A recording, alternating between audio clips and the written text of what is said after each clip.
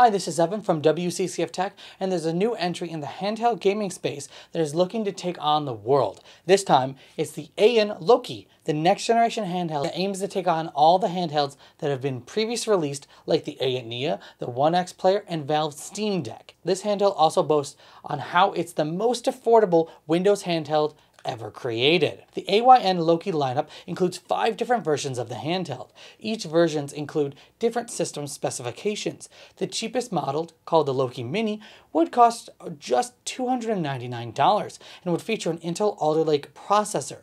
The more expensive models will have the AMD Zen3 Plus processor with RDNA 2 graphics.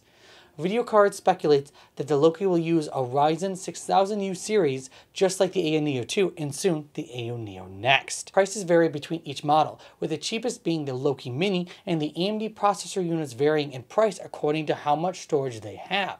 The AMD version would cost $499 for 64GB of storage, $599 for the 256GB version, and $699 for the 512GB, and the highest rated one, which is $799 for the Max Edition with 512GB of space.